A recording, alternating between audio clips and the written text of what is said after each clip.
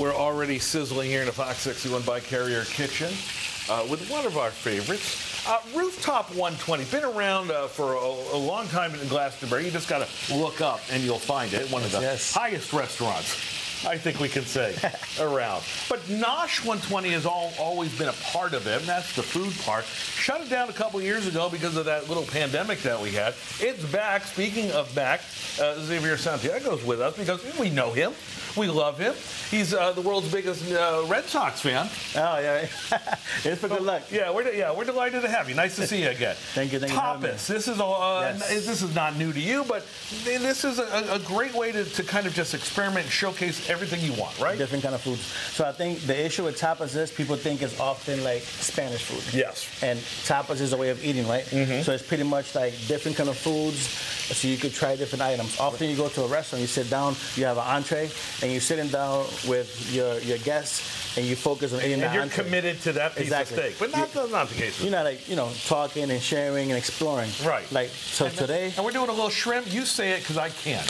So it's gambas al ajillo. Right, exactly that. It's just a fancy, rolls off the tongue. It's a fancy way of saying garlic shrimp, right? Well, why not call it garlic shrimp? No, I have to make it. I have to make it exotic. Chef X, come on. So, all right. We did give you guys the recipe. Yes, but of course. It's very simple. Mm-hmm. Very simple. Good shrimp, good garlic, good olive oil, and that's pretty much it. Good salt. So it makes a difference. If you're buying that cheap old shrimp, you're gonna taste it. And I love this because the garlic that you have, you peeled it, you've done it yourself. Yes. You could use the chopped stuff, and admittedly I do that when I'm lazy, but that makes a difference. No, we call this good fella garlic. Why? Very thin. Very thin. Very thin makes a difference. All right. There you go. All right. So then we're gonna add some piquillo peppers. These are Spanish peppers. They're confit, so they're cooked in olive oil, but they have like a sweet, almost like a spicy flavor to it. Okay. And then we add some pimenton. Pimenton, again, is a Spanish paprika. Yeah, but smoked paprika. Smoky, but this one's like smoky and sweet. I know my paprika. Right? I know my way around a paprika. So this is one of our most popular tapas, right? Yeah. Obviously, we have a lot more things going on. Yeah, we'll get to that.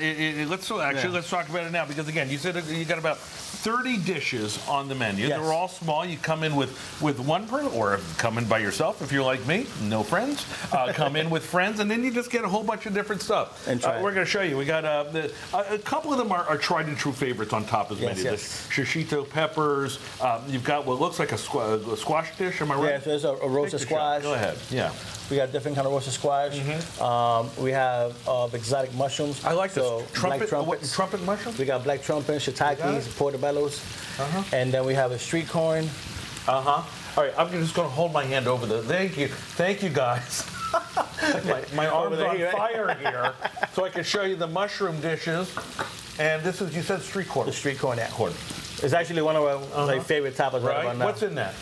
So that one has chorizo, manchego cheese, has spicy aioli, pickled onions, and a little bit of caramelized onions. By the way, you notice I was holding that and holding my tie so I don't turn this into tie a la whatever the hell you called it, right? So now that we have... Plate it up. You see like the garlic is caramelized, the shrimp are smelling good. Right. You go right to the plate. Simple dish.